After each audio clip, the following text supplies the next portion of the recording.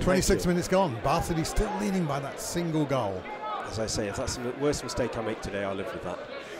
As Tom Smith breaking forward on the right hand side, can he get the ball over to Watkins? Yes he can, chance for Watkins, on his left foot, shoots 2-0! Lovely into the top corner past the drooping right hand of Mark Smith.